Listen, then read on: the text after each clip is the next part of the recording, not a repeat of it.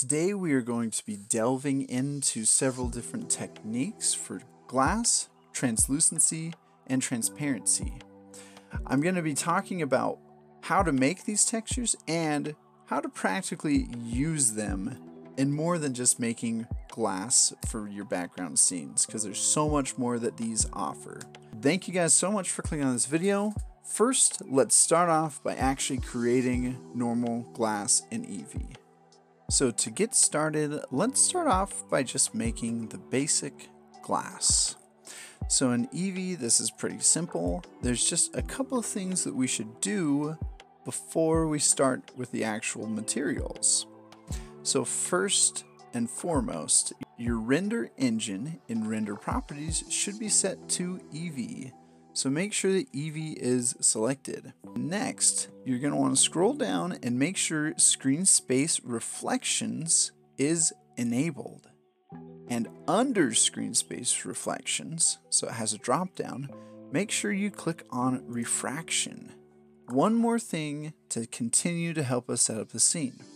We're going to do Shift A and then head down here to Light Probe, and we're going to select Reflection Cube Map. And we're simply going to click G and move this cube map right where we're planning on the reflections occurring. So it doesn't have to be too big, just enough to encompass our reflections. Okay, so now it's time to actually start on the material. So let's do this donut, and then the donut on this side we'll do with a slightly more complicated translucency effect that you can use for characters and other things. So basic glass. So make sure your object is selected, head over here to your material properties and simply add a material. So once you have added a material, scroll down on the right side here and make sure transmission is turned all the way up. And we're also going to turn roughness all the way down. So now you're probably wondering why exactly this doesn't at all look like it is glass.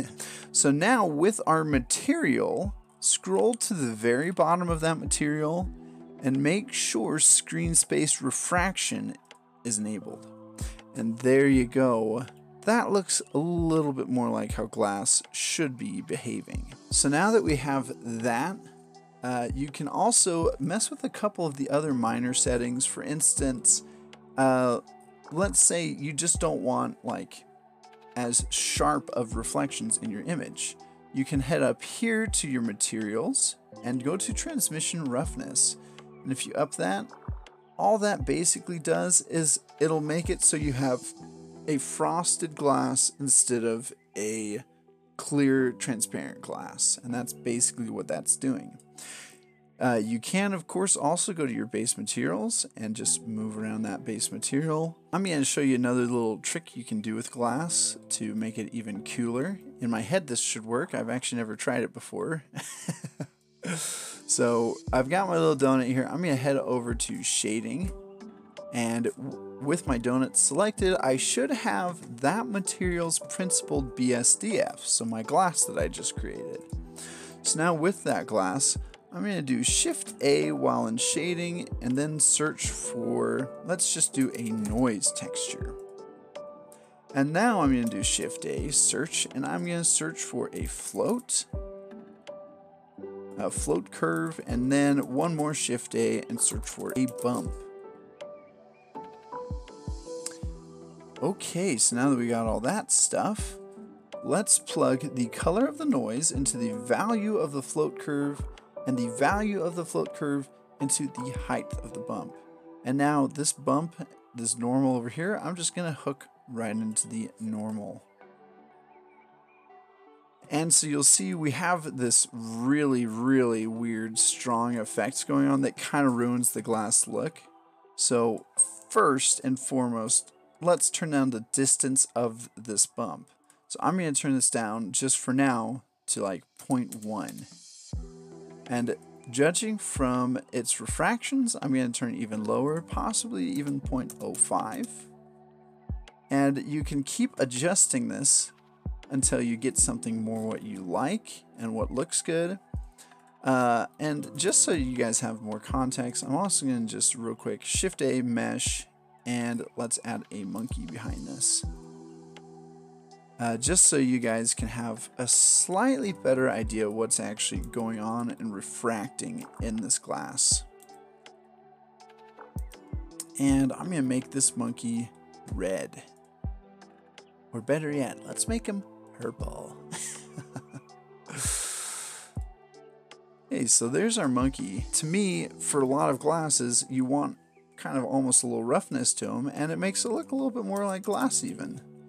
So it's really up to you guys what you do, but I find that I like to add just a tinge of texture. Oh, that was good. So I have my distance set to 0.02 right now, and I feel like that adds a really nice subtle bump to that texture. And of course, your noise over here, you can adjust this float curve to help decrease and increase that effect, and also your scale. You can increase or decrease as well. But if you increase it this much, why do it? So let's just go back on that. So now let's go over into the slightly more complicated texturing. So now we're going to add, while in shading still for a new object, add a new material. And we want to make sure something called Node Wrangler is enabled. It is an add-on that comes with Blender, so you don't have to worry about anything. So just do Edit, Preferences, Add-on, and then type in Node Wrangler and make sure that's enabled. So now that we have enabled Node Wrangler, now we're going to go to a website called Ambient CG. So Ambient CG, for those of you who don't know, uses 100% free materials that they have made themselves. And let's go find a material that we can use to help us with a cool glass effect. So I'm just going to look in their general textures here. And I'm wondering if we could get something pretty cool just using this kind of circle tile pattern. And I think that looks pretty cool. So I'm going to download this JPEG. And 2K usually is just about as much as you'd ever need, but you can download 4K, and you'd be insane to download 8K. So now that I've downloaded that, I'm going to unzip this file. So right click, extract all. I have a folder specifically for different textures and materials. So I'm going to go to that folder and extract. Okay, so now that you're back in Blender after you've just extracted that file, make sure that make sure that object is selected.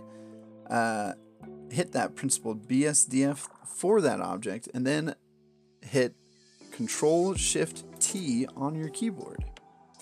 And go to wherever you may have just unloaded that texture. And I think mine is Tiles 129B here. And select every single file that is a PNG or JPEG file. However, there's no need at all to do files such as USDC, MTLX. And then once those files are selected, hit Principled Texture Setup. So you can see already that just looks straight up cool. And I'm not really going to mess with the size of this texture a whole lot for this little donut that we have. However, I am going to see what happens if we simply turn on the transmission and mess with the roughness. So let's see. I'm turning on the transmission. And as you can see, not a whole lot changed there. However, now I'm going to go down here and I am going to enable screen space refraction. And I'm also going to do search color ramp and add it between the roughness. And I'm going to do Shift A and just add in another color ramp. And because it's black, that is why we're having some issues not seeing quite what we want to see from our monkey. So what I'm going to do is I'm just going to swap these positions over here. So now this side is black, and I'm going to make this more of a teal. And there you go. It just creates this really, really neat looking effect for your glass textures. So this is a character I've been working on for a different project. And if you look close, I'm using all of these methods. For instance, I've got this kind of cool futuristic mesh around her neck, and I've made it semi-translucent so you can see her wiring beneath. She's got this cool jacket, and this jacket is also just a texture, but I've also messed with the transmission and the roughness of the transmission and used a lot of color amps. And then here's just like the same texture on her head, but on her hand and on like a couple different objects in the scene.